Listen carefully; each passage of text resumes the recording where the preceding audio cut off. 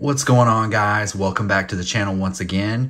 Today we have yet another Bandai Godzilla figure unboxing, and this is a very special one because this is the anniversary this year, 2024, of 1954, the first appearance of Gojira in 1954. It is the 70th anniversary of Godzilla. So in celebration of that, we have the Bandai Godzilla right here, the king of the monsters himself, the one and only 1954 Gojira by Bandai.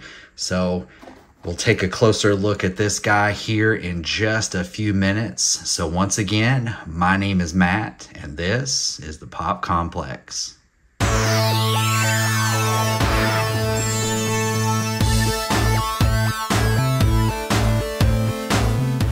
Guys, welcome back to the Pop Complex again. Today we have the Bandai 1954 first appearance of Godzilla or Gojira.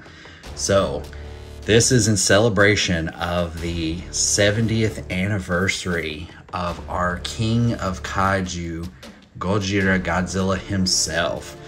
So we have the 1954 first appearance right here, the Bandai Godzilla. Taking a closer look at the package, as always, consistent with the other Bandai and Playmates releases. We have this giant epic Godzilla logo here across the front, the Bandai logo here. If we turn it to the side, we have that same epic logo on the sides. The bottom of the packaging is that empty, open, hollow cardboard packaging style that we're used to. It's this open air. The figure is completely exposed, just strapped into the cardboard holder and back here. But if we take a closer look here, we can see the Japanese character logo here of Gojira or Godzilla there.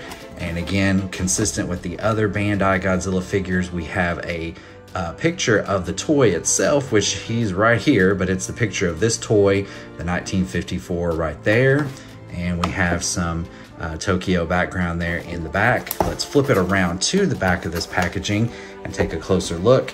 Now the back of this packaging is again consistent with the same Bandai Godzilla figures that we have unboxed here in the past on the channel. So again, we have the same three here.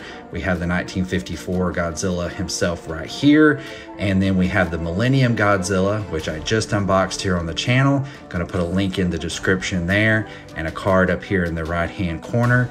And we also have King Caesar. So we have unboxed this guy previously on the channel as well. Again, a link will be in the description. But we have those figures and we have collect them all here. We have again the epic Godzilla logo. We have the legal and barcode information. And as always, we have the Godzilla pictographic logo and the King Caesar pictographic logo there as well. So pretty simple packaging again, guys, consistent with the other Bandai and to a lesser extent the other Playmates releases. But let's not waste any more time. Let's get Godzilla 1954 Gojira, King of the Kaiju, King of the Monsters, out of the package and take a closer look at him. Stay tuned, guys. All right, and we're back here with the 1954 Bandai Godzilla out of the packaging. So let's take a closer look at this guy and closer detail. If I bring him closer into the camera on the head and kind of move some of the lighting around a little bit so we can get a better view of the actual face and the details here. As you can see, the 1954 Godzilla has those little kind of aggressive, angry looking beady eyes. That is one of the trademarks of the 1954 Gojira, and this toy replicates that look very faithfully here. The paint job on the fangs is not too bad. Sometimes we see kind of some smearing and some running together of the white paint because it's such a fine detail. Again, when these were released, they're not a huge price point, not a very high price point, so the detail is very simplistic in a lot of these Bandai and Playmates figures, which I have discussed in a lot of my previous reviews. So don't expect too much level of high detail with something like maybe, you know, for example, the NECA Godzillas that have that very high, hyper-realistic level of detail in these. But these are very simplistic, and again, they do remind me a lot of the plastic dinosaurs that I played with as a child. I was absolutely in love with dinosaurs as a kid, and I had a lot of those cheap plastic ones that my mom would buy me at you know, dollar stores and Big Lots.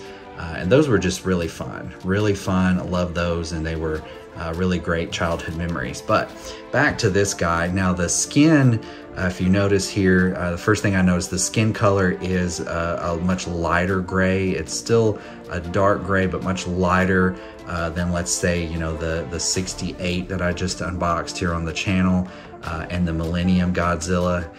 That actually, those two figures had that very dark charcoal gray on the skin, almost bordering on black as being the primary color. Very dark gray, but this guy's much lighter in color. And let's take a closer look at those dorsal plates. Really nice jagged rough detail on those dorsal plates, as you can see. Flipping around to this side, as you can see, turning it toward the light, those dorsal plates have some fading, some gradient. They do get lighter gray as we come up to the tips, so that's a nice detail. As you can see here, going down into the spines and the dorsal plates here along the ridges on his back, you do see a lot of that lighter gray being washed in there in between those and on the tips of these outer smaller dorsal plates. Here on the tail, though, unfortunately, there is a little bit of excess on that lighter paint right here before we get to the seam of where the tail is articulated. So it kind of takes us a little bit out of the illusions, kind of some messy paint there. And again, here, some of that heavier gray up here on the dorsal plates that come off of the head ridges right there, as you can see. But let's take a closer look. Now, this guy does have the one of the characteristics of like the Showa Era Godzillas in particular, is he does have some pretty thick legs, as we can see here. And because he's so thicker on the bottom, it kind of gives the illusion, if you look here, that his head is really small in comparison to the rest of his body. But that is a key characteristic of the 1954 Gojira. So we'll flip him around and take a closer look at this tail. A very sizable, lengthy tail there. I think that's one of the features that gives a good Godzilla suit or good Godzilla appearance.